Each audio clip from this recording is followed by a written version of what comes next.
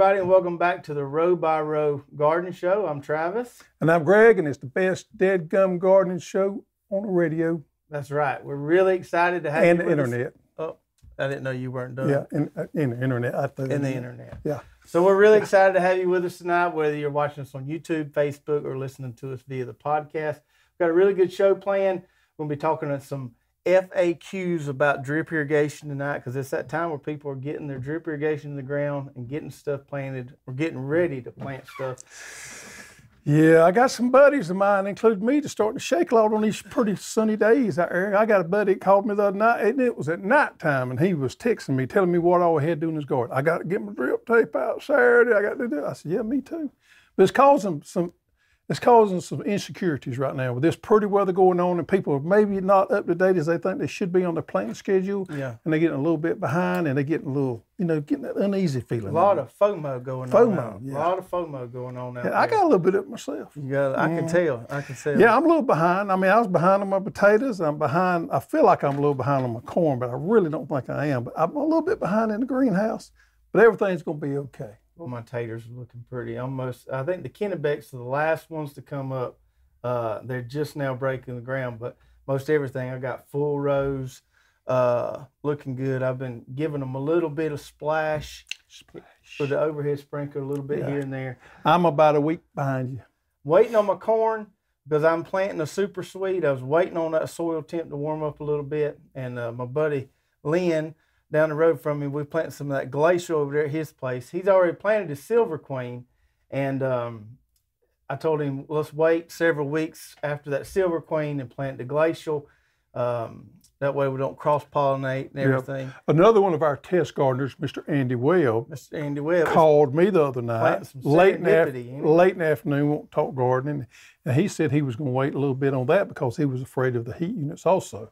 So he's going to wait until it warms up a little bit more to get his in the ground. But Andy's all hyped up. I'm talking about bad hyped up. He's got itching. He's shaking all over. He starts talking about gardening. He just gets all excited. Bless his heart. And hopefully they're going to share a ear or two with us so we can try it out. My Yellowstone, I got my corn plot ready. I'm just waiting for the soil temp to warm up just another hair, and we're going to get it in the ground. My seedless watermelons, I think I got to retry something there. Some of them came up in the seed trays, but not as good as I want them to come up. And I think I'm going to try a little trick. A guy commented on one of the greenhouse videos I did and said this. So I think I'm going to replant them, and I'm going to cover the whole tray with saran wrap. Really? I got some insights I can give you on that. He said I may have got them too wet there. And I also think a couple of them random cool spells we had may have threw things off. I think it probably did. So I might have gotten a little bit of hurry, and the moisture might have been the thing. So I think I'm going to redo it, wet it down good, and I'm going to wrap the whole thing in saran wrap and try that. Well, when we get on that subject in just a little bit, I may have some insights on that. How about that? Okay. So this past weekend, I was on the road. Me and my family were on the road with our pop-up camper. Went to Pine Mountain, Georgia, the FDR State Park.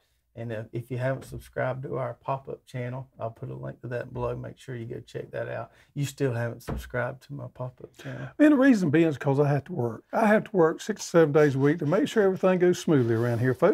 Some folks is out camping, enjoying the world. Other folks are here in the daily grind, and that would be me, Greg. Mm-hmm. And I don't have time to subscribe to certain stuff that people are doing out there. I quit school because I didn't like recess. I just don't, it's work for me.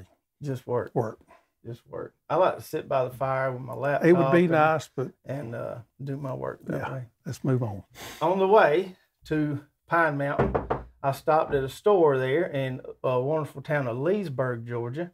And when I go to these old country stores, that's where I get the shakes. I'm bad about these novelty hot sauces, barbecue sauce. I buy a different barbecue sauce every time I go in there, or a different hot sauce. And then they had a whole section of pickled okra. Now, the problem is they misspelled it on these jars here. Oh, really? They misspelled okra. You see right there? Yeah. But I got 2 different kinds. Now, this kind, that fella, I think it's from Blackshear, Georgia, give us some of this one time. We tried that. We did. But I haven't tried the salt. Well, show everybody what that looks like. What do you mean? The label. That's the Wickles Wicked Okra. and this is the Salt Lick Okra brand. They're both hot okras.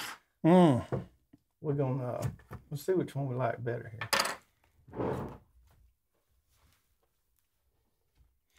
You know what? Speaking of convenience stores, what about Buc-ee's up there in Warner Robins, Georgia? I ain't been in that thing, but we got a fella that works here. I have been in it. Have you? We got a fella that went in there and he bought him a shirt.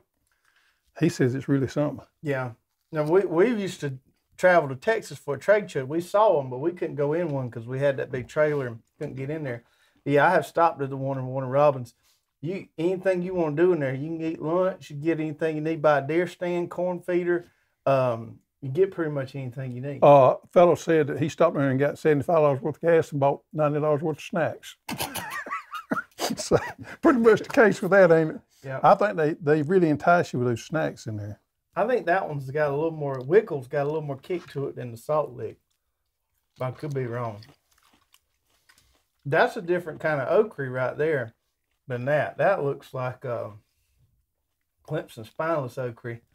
That's got some sugar in it. That's got a sweet taste to that right there. Woo. That looks like Clemson spineless okra. That looks more like some jambalaya okra right there. That's pretty good. Ooh, they need a little more. I'd probably pick this one. That one's got some complex flavors over there, but this is one you can sit down with you a pack of Ritz crackers or some saltines and just go to town. Did you say complex? Complex flavors. So we got that to snack on. Speaking of okra, which one you want? You take one. All right, yes. I got a whole tray of my okra coming up here and get it out. So, you've watched a lot of our videos, you know we like to transplant our okra in the spring just to get a head start on it. And I can't remember what I put. Jing orange. I'm going to plant Jing orange this year. Reason being is I never planted Jing orange before. Jambalaya, Perkins, and emerald green velvet. And we got pretty good germination on there. I did not soak these seeds. A lot of people do soak their okra seeds. We just put them in the tray and let them go. And these things really don't take long to grow off. I think I planted these a week or so ago. And I would say another 2 weeks, they'll be ready. And the ground ought to be good and warm by then. Yeah, and the one thing I will tell folks, and we've talked about this several times, is don't get in no big hurry planting your okra because it does not like cool soils. Now, you got lucky here. We had some cool nights, and you still got good germination. Somebody ain't been thinning like that. Because I tended to them like I do. You know what I mean? Put the mojo on them and everything. But for the average person, these right here do not like cool soils, and they don't like cool nights to germinate. So wait on your okra till it warms up. Be one of the last things that you plant in your garden, and you'll get a lot better germination. If you plant these transplants, you try to plant them too soon in cool soils, you will lose about half of them. Yeah, they get stunted as well. I've had that happen Yes, you before. have. So you got to be patient with your okra. Yep. Speaking of germination and everything, my buddy Wes over at the Naked Hog channel, we had had a conversation about this when he was down visiting us, and then he went home and made it happen. So he created his own little germination chamber.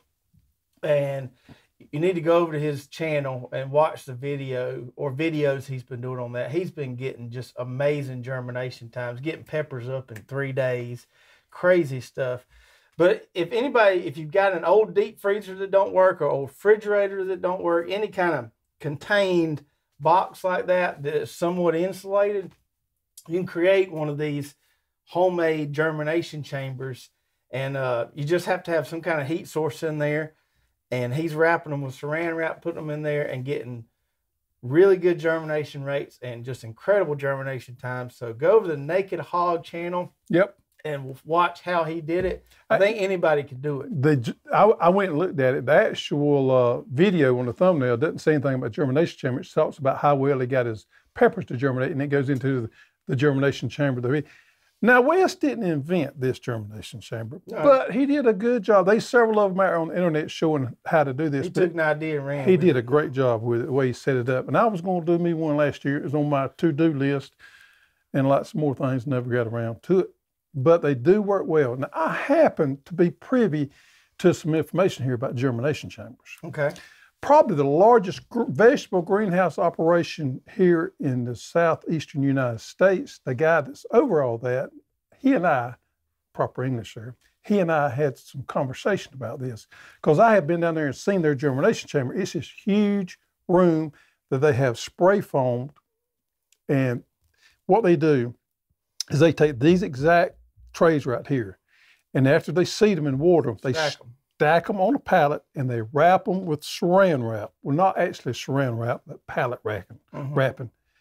It's the same thing, but it's a commercial thing. They wrap them with that, and they stick them in the germination chamber. Now, this germination chamber is 85 degrees at 100% humidity. Everything stays nice and moist. They leave the hot peppers in there for 3 days. You'll find this interesting. They leave the bell pepper in there for 5 days, and they leave tomatoes in there for 3 days. They pull them out and go directly into the greenhouse, put them on the shelves. They get 99 to 100% germination on just about everything, but it is a controlled environment there at that first germination stage that causes the success with the germination. And I feel like that's where a lot of people fail at. You know, when they're trying to plant and put it in a greenhouse, whatever, you have a couple of those cool nights or everything's not ideal, and you'll get some germination that's spotty. Some stuff don't come up. Well, it's not always bad seed. Sometimes it's just a bad environment for germination. And we know peppers are temperamental for, you know, getting them germinated. But I thought I'd share that. That's how they do it. I've seen smaller farmers take these shipping containers and do the same thing. But that's pretty much the way it is. 85 degrees at 100% humidity, and then bound inside that plastic so that that moisture can't go anywhere. Yeah, even in our greenhouse, which most would consider a controlled environment, we usually let these trays hang off the end of the heat mats a little bit, and it's usually not an issue. But these random cold spells we had, you can tell every one of our trays, things are slow on the end here from where we had them hanging off. Usually it's not an issue, and we don't worry about it. That's why we put them up there like that, just because we can fit more trays on the mat. But this year, with these random cold spells, you can see on the end of this one. Yeah, and believe it or not, I've had one tray out there where we actually lost those seeds. Now, I know it was good seeds because everything else germinated, but the ones on the end stayed off from that heat for so long, the seeds actually deteriorated beyond point of being able to germinate. That's right. So go to Wes's channel, watch that video. If you can find your old deep freezer or refrigerator, make you one of those. And I like Wes, but if he can do it, anybody can do it. I do too. You find you one of those crop boxes at the yard sale. Don't go buy no new ones. You find you one your Aunt Jemima's got or somebody's got an old crock pot laying around or flea market or whatever and buy you one. All you're going to do is boil water in it. That's right. I mentioned Wes's channel, Mama J, who's a loyal viewer of our show. Mama J's got her own YouTube channel called Mama J's Country Gardening, and Mama J wanted us to tell everybody to go subscribe to her channel. And she's just getting started, but not only does she do gardening, she does some cooking. Cooking, that's right. And I can tell you from experience, having 2 YouTube channels, that the first 1,000 subscribers are the hardest to get, and hardest to get some momentum there. So do us all a favor, go over there, subscribe to Mama J's channel there, and help her get started on YouTube, because she's got some good content that I think everybody would like to see. And she appears to me, I bet she can do some fine cooking. Yeah. She's got some experience underneath her belt. She made that hot sauce she made was pretty good stuff. Yep. What else we got going on? A little reminder about our giant pumpkin growing contest. So that's underway. Most people are just now starting their transplants. Mine are up, but certainly not ready to go in the ground. Just the basic rules there. You got to grow one of our 4 giant varieties: prize winner, Atlantic Giant, Mammoth Gold, or Big Max. You got to figure out a way to weigh it. That was tough on you, wasn't it? Tied up there. Yeah. A lot of people said, well, that's not fair. I don't have a forklift, whatever. I don't have a forklift either. So I think that's going to be the fun part, is everybody trying to figure out a way to get an official weight on this thing. So you got to weigh it, take a picture. Anytime you're showing any progress with your pumpkin crops, use the hashtag HossPumpkinBoss, and make sure to tag our buddy Aaron over at 4 Kids at a Farm. He did an announcement video on his channel, and he's going to be kind of helping us out with that, keeping up with the results. So grab your giant pumpkin seed if you haven't already. I think this is going to be fun. The good thing about the giant pumpkins is a lot of people think, well, I don't have enough room to grow giant pumpkins. But the strategy with growing them is that you kind of cull them back to 1 or 2 per vine. So if you had a raised bed and you got that pumpkin sitting in that one bed, you could just baby that one pumpkin. Oh yeah, I think it's fun. They're fun to grow. I hadn't done it in a while, but I've done it in the past. It might be advantageous to actually have it in a raised bed. You could get hold to it better. I've seen people even put them on pallets and stuff. You know, a carpet. I think I may have done that one time. Put some old carpet down. You build a Taj Man, Mahal I got carried away. Anyway, so y'all get you some giant pumpkin seeds. That should be fun for everybody. Somebody was talking about, was it you talking about giving them milk?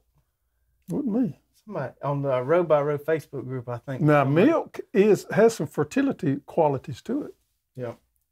You got some milk that goes bad, drizzle it on the pumpkin. Well, actually, I knew a guy that was in dairy business one time, and if they ever had milk go by, they sprayed it on the pastures because it did help. So, oh, yeah? Yeah. Get the grass going. Last thing before we get into drip irrigation, a few new varieties to mention that we just added. These are bean varieties. So the first one here is a popular one, and we were excited to get it added to the lineup. This is your top crop bush bean, really productive bush bean. You're going to get a lot of production on the top of the plants there and make those easy to pick. So we got that one. And let me expand on that just a minute. That is a 1950 All-American Selection winner, so it's been around for quite a while. It is classified as an heirloom variety. And for people that want to grow them a little crop of bush beans, I think this would be a great one. It's an heirloom. You can save the seeds if that be your thing. That's right. You can plant them pretty thick, double rows if you want to. 1950. That's a little longer than what we've been around. Yeah, yeah. Not much longer than you, but well, easy now. And then the other one we got here is an old favorite. A lot of people love the Blue Lake. I think this 274 or something bush bean. We got the Blue Lake pole bean in as well. So excited to have these because rattlesnake beans are a little short. Mm-hmm. So we wanted to make sure we had some pole beans, even though it might not be the exact variety somebody was looking for. But now that Blue Lake is one that's been around for a while too, and everybody loves to flavor the Blue Lake bush bean. Now they have that same quality in the pole bean, and this is a stringless variety as well. It being a pole bean, it is ideal for you all out there that's got those small backyard patios or garden spaces and want to grow you some beans. If you ain't got much room, you can do it vertically with the Blue Lake pole bean. That's a fine cannon bean right yes, there. Yes, it is. It's a dark green bean with a white seed in it. That's right. Now to our main topic tonight. We're going to be talking about drip irrigation. I feel like we do 3 or 4 shows a year on drip irrigation. And the reason for that is this is probably, of all of our product lines, the one that we get the most questions asked about. And people are scared of it, nervous of it, and it's really simple. So tonight we want to take the opportunity to just go through, I don't know how many I got here, 11 or 12 frequently asked questions about drip irrigation, kind of knock those out and address some lingering issues people have been asking, how to put it on raised beds, stuff like that. Now, earlier this week... I don't ever eat the top of the okra. I do. I peel. I don't know what it is, but I don't like to eat it. I just gnaw that off and put it back. Yep. Earlier this week... Anyhow, go ahead.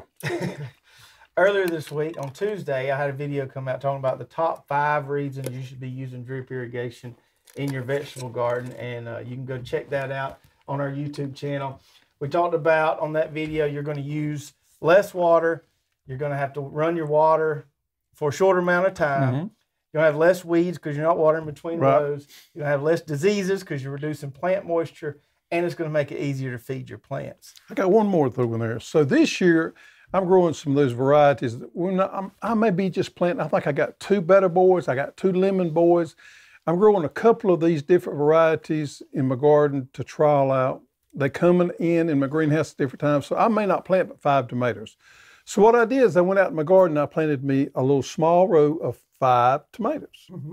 Well, I said, that ain't enough for me to put drip tape down on, so I'm just going to overhead water them.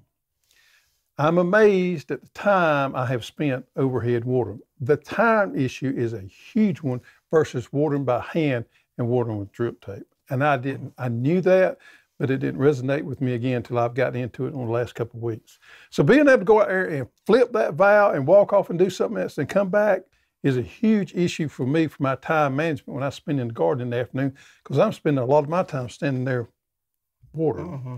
You know Hugh? So, Hugh, yeah, I know Hugh.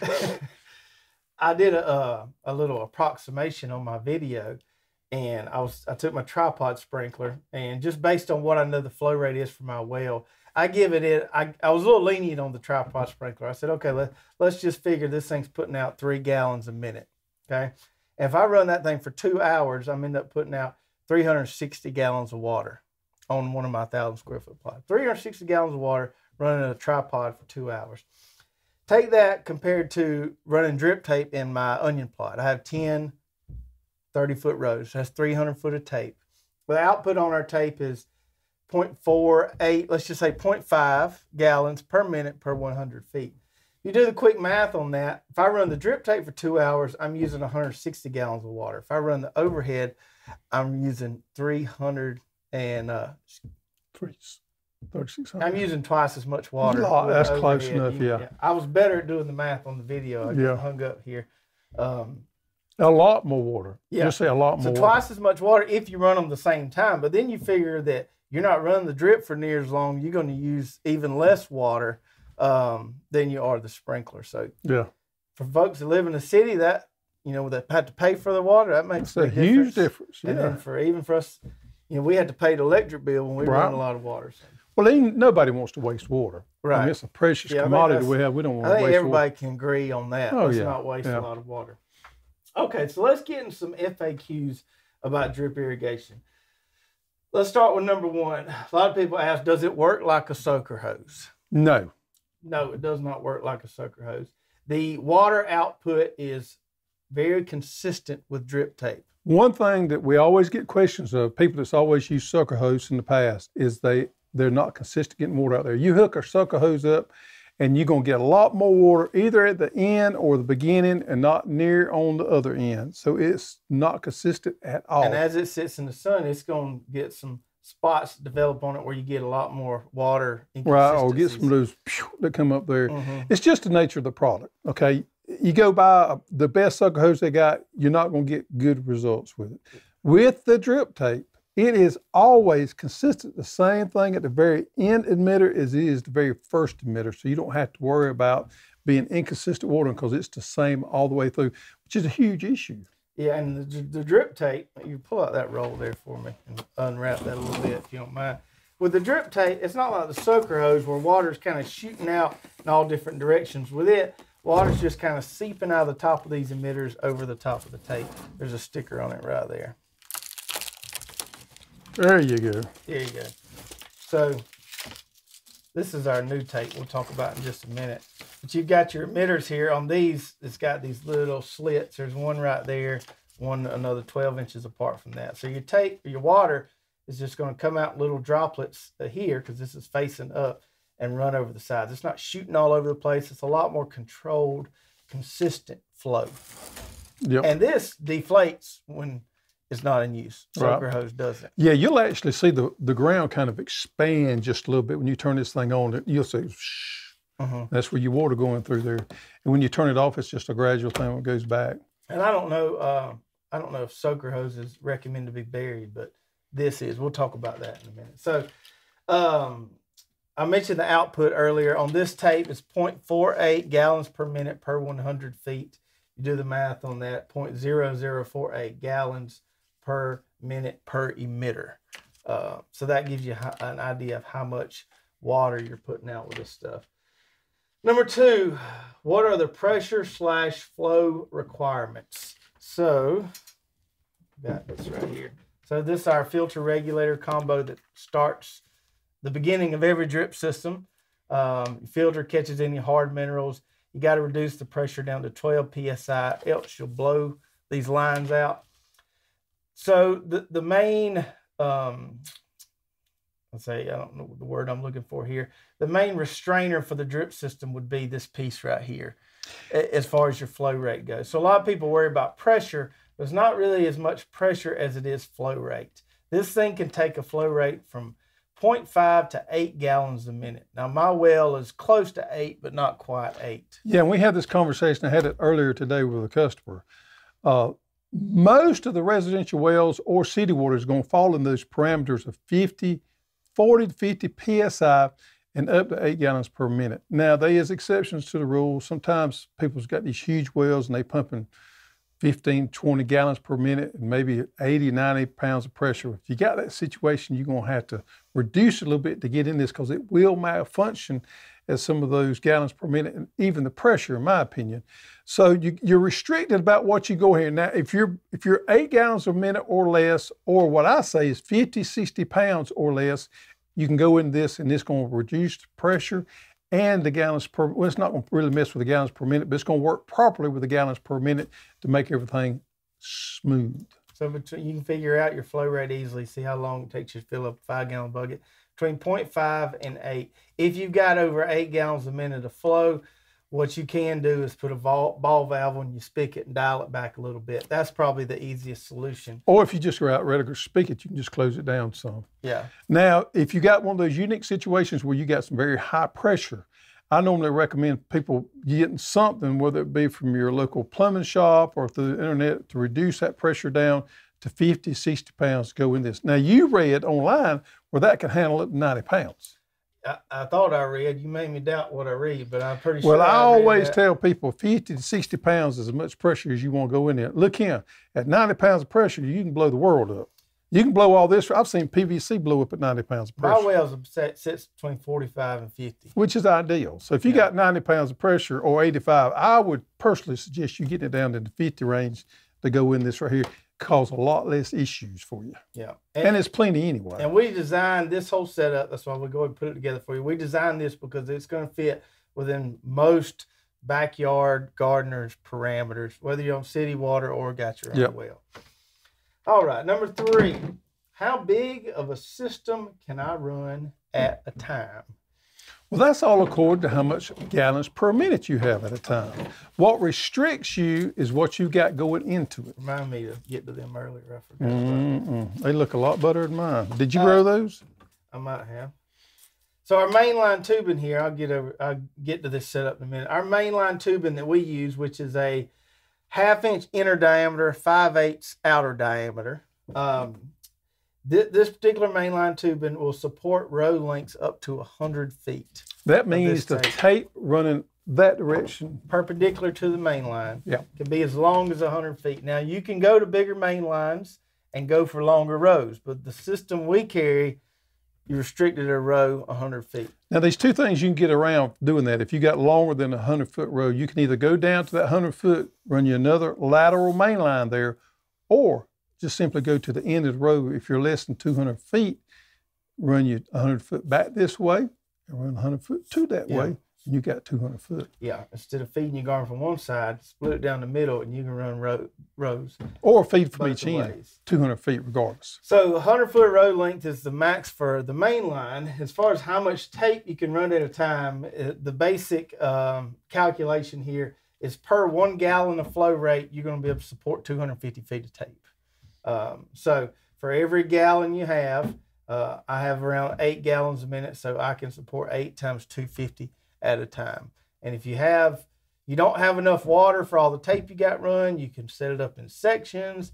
You can put valves on the rows, lots of different things you can do, but 250 feet of tape per 1 gallon flow rate. That's what you need to know. So if you have 5 gallons, which is a normal, I would say normally what people got is 5 gallons per minute, you run 1,000 feet. 1,250. Yep. Yeah. So you got plenty of water that's a big garden. Mm-hmm. Number 4, can I use this with a gravity-fed system? We get this question a lot. Yep. And I've had a viewer a time or two say, I had no problem running with my gravity-fed system. But all the research I read out there says you got to get those tanks pretty high off the ground to generate enough pressure to go. You want to be kicking at least on a minimum about 15 PSI to this filter regulator combo here to get your drip system going good. You mentioned the max pressure, but you want to have around at least 15 PSI going in. Mm-hmm. Just not very high pressure, but you need at least that much.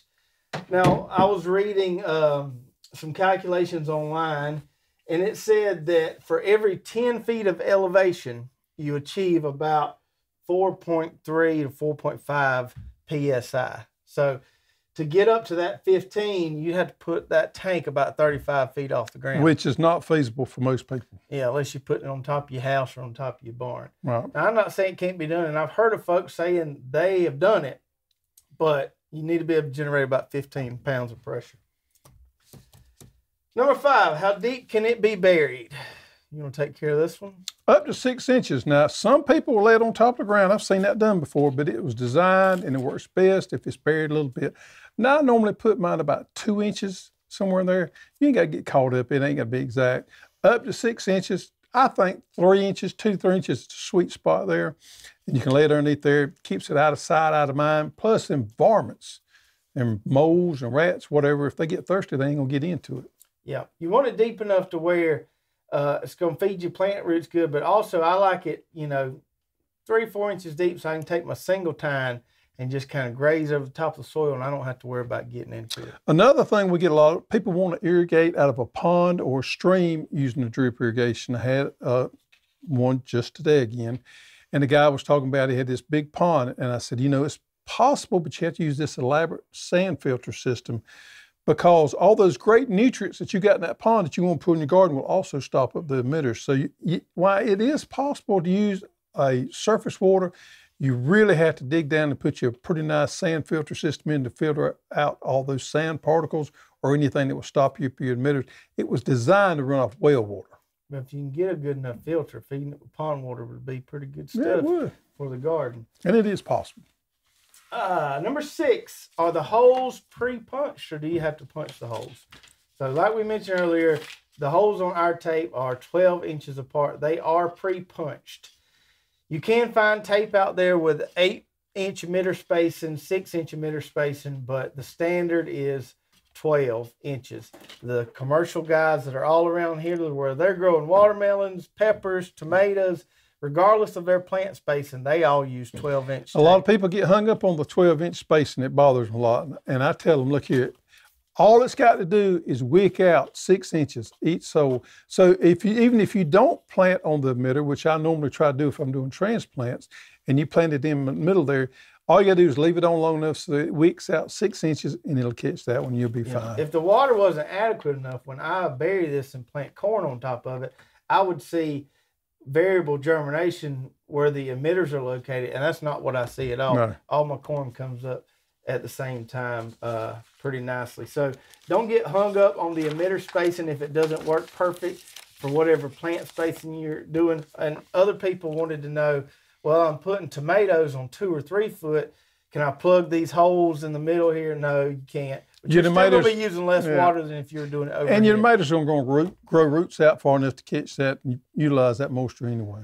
Now, if you're growing a smaller garden and you're putting stuff 3-4 feet apart and you really hung up on that spacing, I would highly recommend going something like our container gardening kit, where you basically have the main line here and you punch the drippers or emitters wherever you want them. So if you don't want water every foot and you want water every 4 or 5 feet, that container watering kit is a much better option for you. You can put the emitters wherever you want them. Raised beds, a lot of people nowadays are wanting to use drip irrigation raised beds. It only makes sense because we've seen how successful we've been using it in, the ground.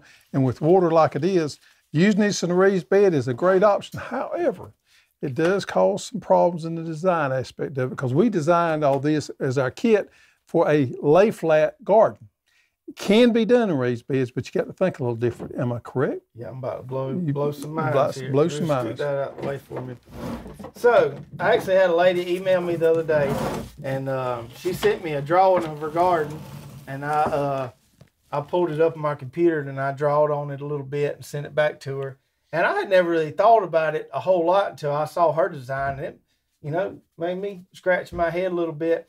But I figured out, I think, the best way to do it on a raised bed. I'm going to show you 2 different ways. You can go with whichever one you want. It does require a few extra fittings, but I think once you have it in place, you really, you got it. So let's go with this design here first. So hold that end down. And y'all just use your imagination here with me a little bit. And I know this is not perfectly straight. So to do a drip irrigation system for raised beds, we're assuming you got raised beds in a row. They're all kind of lined up. you're going to have to rerun your mainline tubing along the ground, just like you would for an in-ground garden. But when you get to that raised bed, assuming it may be a foot, could be 4 foot off the ground, 3 foot off the ground, 2 foot, whatever, you're going to have to get your water supply or your main line up to the top of that bed. So one way to do it would be to just run over the top of the bed. So imagine this space right here is your raised bed. You have your mainline tubing running along the ground. You might want to bury that so you don't trip over it. When you get to your bed, the start of it, you go up, use an elbow to go up, use an elbow to go over, elbow back down, and elbow here. So you would need 4 elbows per bed. But once you've got this set up, then you can plug, get a row started. You basically plug your drip lines in here, 1, 2, 3 drip lines, whatever you need. That's going to run the length of your bed, and you got it. So this would take a little more work to set up initially, but this mainline tubing lasts and lasts. So this would be the header part of your raised bed that runs the complete width of the raised bed there, and you could put as many row starts in there as you like. So instead of putting the filter regulator combo at the beginning of the plot like we do, with a raised bed, you'd probably put the filter regulator at your spigot or wherever you started your main line, and then you just run this to connect the beds and go up, over the bed, back down, plug into it right there. That'll work. One more way to do it. You put that one to the side there.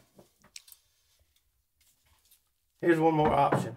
So instead of going over the top of the bed, you kind of go to the side of the bed. So you still got your main line running along the ground. So if you had a raised bed on the end where you wanted to stop line, you could use this. You could use this, or you could use this instead of going all the way over the top like I did the other. This is going to use one less fitting, I think, because this uses 1 T, an elbow, and a figure 8 end clamp.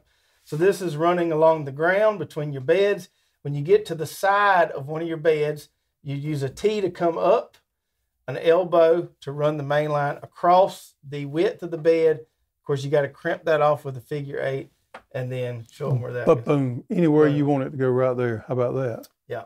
I think the little horseshoe design I showed earlier is a little cleaner, a little neater than this.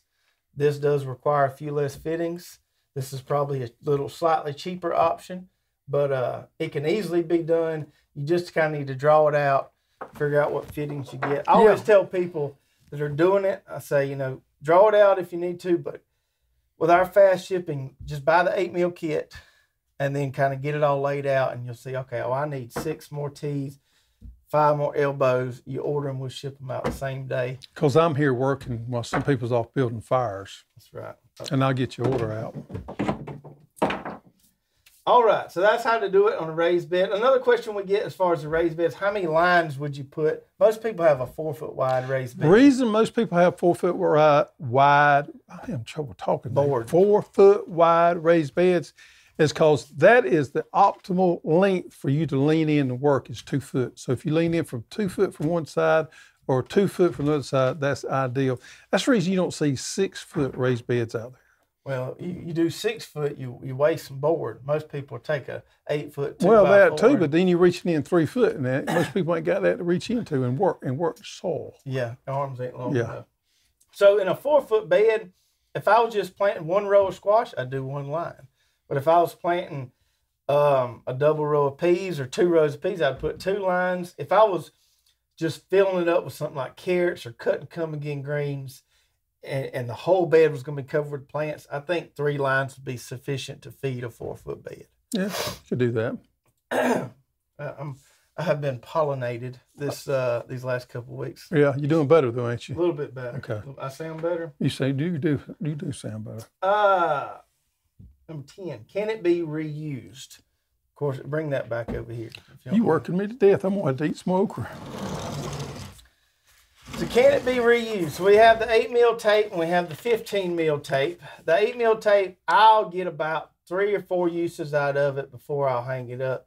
If it starts getting a lot of holes in it, whether that be from me nicking it or something chewing into it or whatever, I'll usually retire that piece. But 3 to 4 uses out of it. You can save it from year to year if you don't grow year round like we do.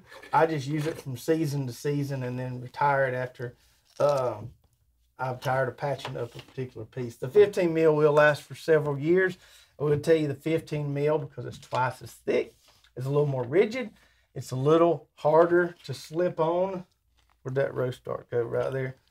It's a little harder to slip on the row starts, but it does last a lot longer. So the main thing is if you're growing vegetables, annuals, something that you just need for maybe a season or two, go with the 8 mil. If you're doing perennial something, maybe 3 to 5 years or longer, go with the 15 mil. And don't vary from that. Stick to what I tell you. Yeah. 11, plant on top of it or plant to the side of it. You can do both. You can. You can do both. With corn, we bury this. Just imagine it's buried 3 inches deep below the soil surface there, and we'll run our seeder and plant right on top of it. We'll do that with beans, other stuff. For tomatoes, say like a big tomato transplant, you're going to probably plant it deeper than 3 inches. So you're actually going to the side of it because you think about your root ball going down here. So you can plant on top of it to the side. When we're doing double rows, we'll plant a few inches to each side of it. These things put out enough water to cover several inches on both sides of the tape. Now, when I'm planting tomatoes, I plant on every other emitter. That's 2 foot spacing. When I plant my peppers, I do every other emitter. That's 2 foot spacing as well. And I find that works really good as far as spacing goes. Yeah. Plant right there on that emitter, right beside it. I did my indeterminates on 3 foot because I'm using them cages and they take up a little more room. But on determinates with the weave, yeah, 2 foot all the time. Number 12, and this may be the one I've been seeing the most lately as far as our Facebook group goes, how long to run it? And this is not an easy question to answer. No, it's not. Because there's a lot of variables at play here. You know, what type of soil do you have? If you got sandy soils like ours, you're going to have to run it more often than somebody with clay soils. Depends on what crop you're growing. What stage that crop is in. Well, if corn is tasseling out, it needs more water, has more water requirements at that point. Also going to depend on your plant spacing. You got stuff planted really intensely, you're going to need a lot more water output there. Also depends on your temperature outside. You know, is it real hot yet, or is it still a little cool at night? There's a lot of people out there that's got to know all the answers before they use it. Yeah. And we get that. I mean, they're nice people, but they just want to beat a dead dog, you know what I mean? And I'm like, once you get it in the ground, believe it or not, it's going to come to you how long to leave it on. Yeah. It's going to come to you. That's what I tell them. Just set it up. Set it up and let it run. You can see, as soon as you turn it on, go out there 30 minutes later, you can see how far out that water's gotten. Yeah. And it's going to come to you and you're going to say that. Now, y'all all got that brother-in-law that's got to know everything before he does anything. He's going to research it. He's going to do his math and all that. Just chill out a little bit. It ain't that complicated. You know what brother-in-law I'm talking about.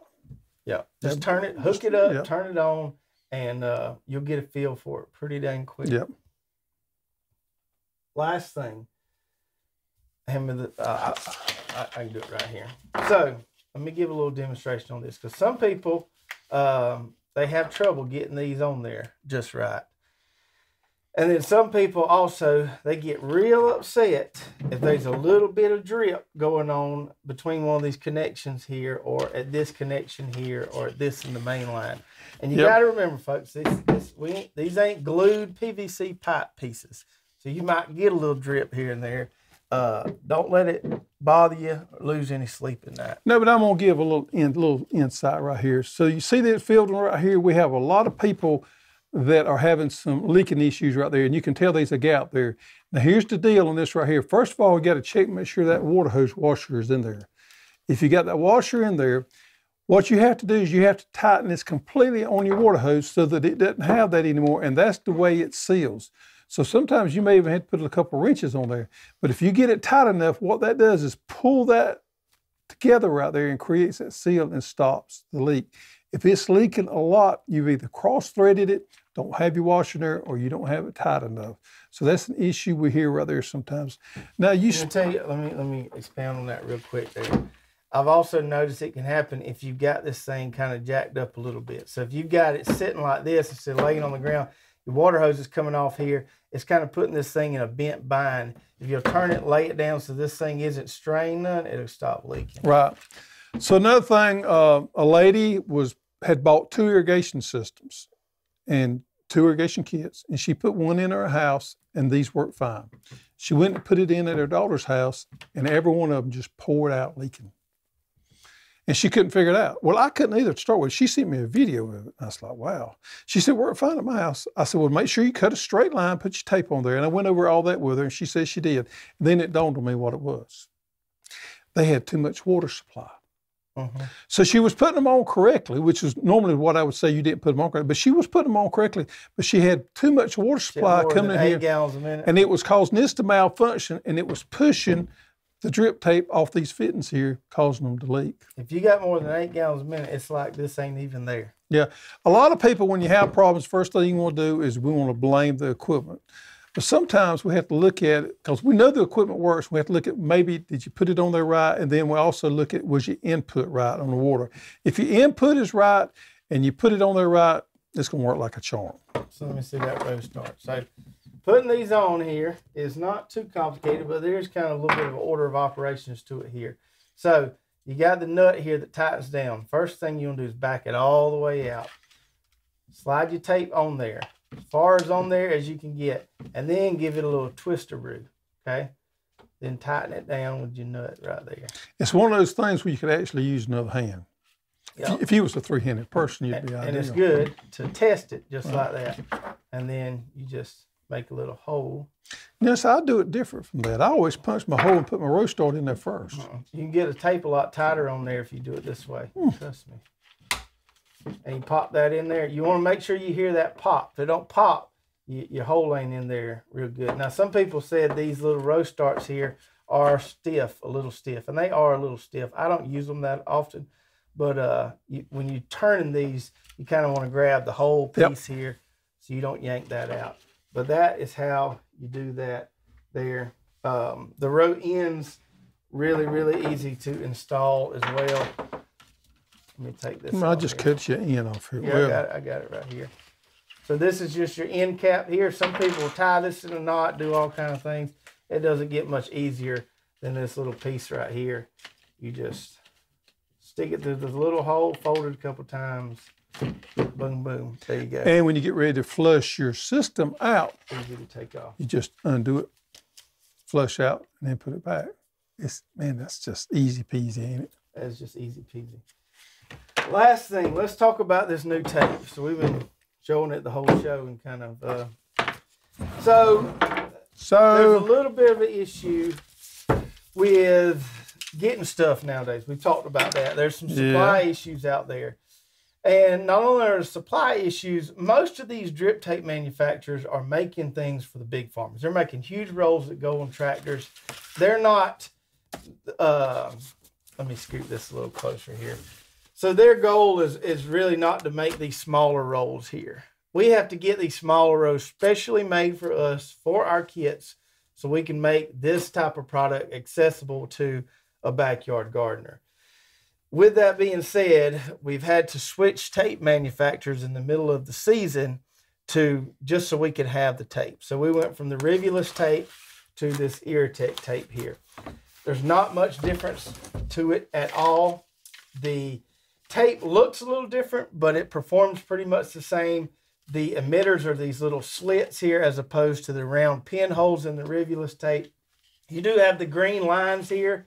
So you know you want the green lines facing upwards. You want the emitters facing upwards. And the flow rate is close to the Rivulous. It's not much different at all. The Rivulous was 0.4 gallons per minute per 100 feet. This is 0.48. This roll is a little smaller.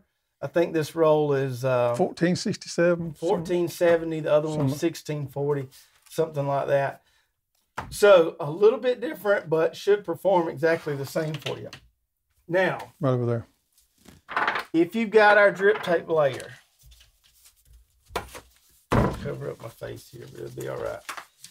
If you've got our drip tape layer and you're out of the old Rivulous tape that thing was kind of designed for, and you need more tape, you can still use this roll. It is a good bit, it is narrower than that other roll. So we had to make some modifications so it will fit with it. We've got these little things here we call adapters. Irritech axle spacers. They're on our site. If you go to the drip kit page or the tape page, you'll see a link there. Oh, it jumped out of my hand. These don't cost you a dime. We didn't think it was fair to make you pay for something to have to use a different roll of tape. The way these work are really simple when you're using your... So you just click on a little box if you need those. Yeah, right under the description it says if you're using this with our drip tape layer attachment, get these axle spacers, and they're 0.00 cents. You add them to the cart. That's pretty cheap, 0.000 cents. So the way these work is you just stick them into the sides of this roll here, and then you have to pop one of them there. And then your drip tape axle goes in there. Everything works exactly as planned. Now, if you order our drip tape layer attachment or the drip tape layer combo, you're going to get these anyway. So you don't need to add these as well. They'll come with it. But if you're just ordering more tape to go on your drip tape layer, make sure you pick up these. They come as a pair. They don't cost you a dime. Just make sure you add them to the cart. Yep. Easy peasy. All right. Anything else on drip tape? I think we covered a lot there. I feel like that was a good comprehensive. Let's get to some questions. Let's get to some questions. First one comes from Patrick H. And he says, I see you're in Georgia. Are your seeds from Georgia? Also, do you source from all over? Do you source them from all over? I ordered this year's seeds from a place I found on Best Seeds Growing in the South page. Turns out they came from Oregon. Anywho, this fall and beyond is another story. I'd like to source my seeds from plants that grow in the South. Well, that's tough. Bad news for Patrick H. There's not a lot of seed growers in the South. And there's a reason behind that. Yeah, same reason it's tough for us to grow stuff down here. So I mentioned this before on the show. The seed trade is an international trade. Seed crops are grown all over the world, in Central America, South America, Europe, Asia, North America, pretty much everywhere. In the United States, the hot spot is Oregon and California. West Coast. West Coast, that area out there. They have a lot less humidity and a lot better climate for growing seed crops. Yeah, so there's not a lot that are grown in the South. A lot of people like to think, well, if I get something that was grown in the South, it's going to grow better here. That's a little bit of a misconception. I've talked about that before. It takes years to breed in that local adaptability or whatever. You know, the one thing I'd say is southern peas is most of them are grown in Texas. Yeah. In the South. So. Now our owl squash and our Cherokee tin pumpkin we have on our side, we did grow here. Yeah. But most things are grown internationally or on the West Coast. Yep. That's just the way it is. Number 2 is from Jeff Foster. He's talking about field peas. He said, can you eat the peas early with the shell on them or not? Yes, you can. So when we're shelling peas, which is an art within itself, if you've never done it. You said last week you don't shell peas. No, but I know how that's done. I coach it along. So when you're shelling them peas and you get them out and you come across one that maybe didn't mature out enough and it's not ready to be a shelling, what you do is you just stop what you're doing, take both ends off, and you snap it. That's the reason when you eat these peas, a lot of times there's some snaps in there because that's some early peas that didn't mature out that you just snap up and put in. That you accidentally grab when you was grabbing a handful of peas when you was picking. Yeah. And if you ain't never seen that, you ain't never eaten no homemade shelled peas because that's always in your homemade shelled peas, you're going to see a few snaps in there. Now, store-bought bags of peas won't have them in there. Nope. Just them homemade, them kind, you know what I'm talking about. All right. Now, our next one is from Aaron P. He said, did you guys discontinue the Brazilian orchard pepper variety because when I click on the variety, it says the page doesn't exist, or are you guys just out of stock at the moment? I wouldn't say discontinue. What I've been working on the last few days is taking some of these things, whether it be a seed variety or a tool or something that I know we're not going to be able to get for a long time, and just taking it off the website temporarily. That way, it doesn't cause a lot of frustration for people hopping around to different things that are out of stock. So that was a great variety. I grew it myself. I really liked it, but I haven't been able to source it in a little over a year. So I just temporarily took it off the website. It's still there. You just can't see it. I can put it back on if we find more seeds. Just doing that to kind of reduce some of the out of stock frustration out there. Mm-hmm. Number 4 is from ZW Trussell. That's a good name right there. Oh, ZW. Great show tonight. Got his zipper peas in. Do you think the red ripper pea is the same as red beans used to make red beans and rice? No, I don't. I don't either. The red beans is a bean, and this is a pea. I want you to look at the size of these red rippers right there. If you can see, let me get it right here where y'all can see it real good. Y'all see that? It's kind of a small pea. Now I'm gonna tell you, this is a fine one right here. I ain't grown none in about a year, but I've grown them. It's a small pea, it's a red pea, it's a very aggressive vining pea, and if you want something to grow a little different, maybe you can't get them zipper peas or you want to try something a little different, this would be a good one to try. It's not a bean, it's a pea and it's smaller. And one thing people don't know about these red rippers are they're extremely heat tolerant. Probably more heat tolerant than any other variety of the southern peas. Also makes a great cover crop and a great plot for wildlife. So if you got one you want to grow out there for some deer, this would be a good one to grow out there. It grows like crazy. Give it plenty of room when you grow it.